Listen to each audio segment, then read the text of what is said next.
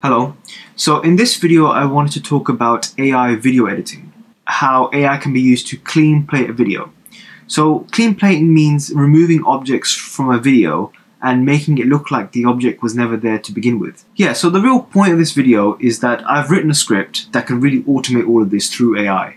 And it's using SAM, some other machine learning models that have recently come out, and I wanted to share with you how that happened. And I'll put the script description and the links in the description below so you can have a look at them as well. So yeah, let's just look at some of the stuff that I've done and how it looks. So this is the original scene of King Kong hitting Godzilla in the face. You can see there's some interesting stuff. And then this is the video after it had been ran through the script. So it's kind of low res because of the GPU memory, because all of this is running in Colab. So you can kind of see how the flickering there of King Kong's arm comes into play. But this was all, the only input I really had with this was just writing a command. So it was fairly simple. All I said was remove the gorilla from the scene, and pretty good job. I mean, the only issue is the arm, obviously, but it did a pretty good job.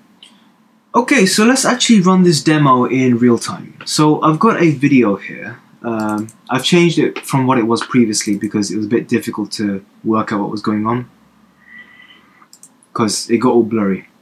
Okay, so the first thing we're going to do is run this Colab script, which just splits our video into pictures and saves it to our Google Drive. So that's here, video images.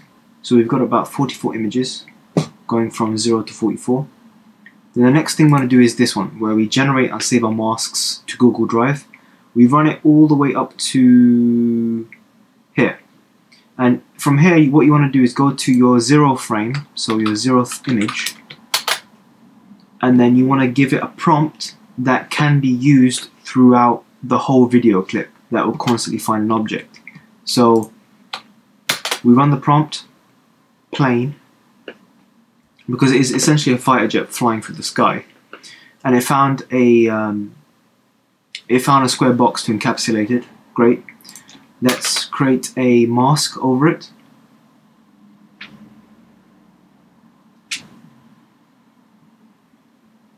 And great, we've got a mask. So let's go to our final image then, so 44. Run that. That's the last part of the plane, okay. Let's see if it makes a bounding box around it. Cool, still does. Let's see the mask.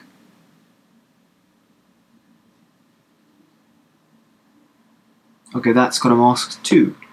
Cool, so we know it will be pretty good. So let's run this. It will show us what the mask will look like with the mask overlaid on the image. So our final mask will look like that on the 44th image. So yep, cool. And then there you will save it, but we don't need to do that. Once we know that what this stuff looks like, so we know the first image will look like that, let's make a directory called masks. Let's then list all our file paths. That looks good, and then let's run this script, and it's calling prompt. Where are you? It's calling prompt, and that prompt was defined when we were testing it out, so we don't need to define it again. So it should be using that, and then this one should create all our masks. So shift enter, and it should run it. And so if we go back to our Google Drive and we go to our masks, it should be generating it in real time. And there's the first one. So you can see that little white dots slowly getting bigger. Okay, so I'll cut and then I'll come back once it's finished, and then I'll show you where to go from there. Okay, so we finished this script here, and it's saved all the masks to our drive, so that's finished. The next one we need to run is this one. So I ran through all the steps because it took a long time to run all this sort of stuff, and it's generated a video. So if we go back to our drive and we go look at the folder's called clean plated images from flow_guided transformer. So the project's actually called guided flow transformer removal. So yeah, if we go back there and we look at the result,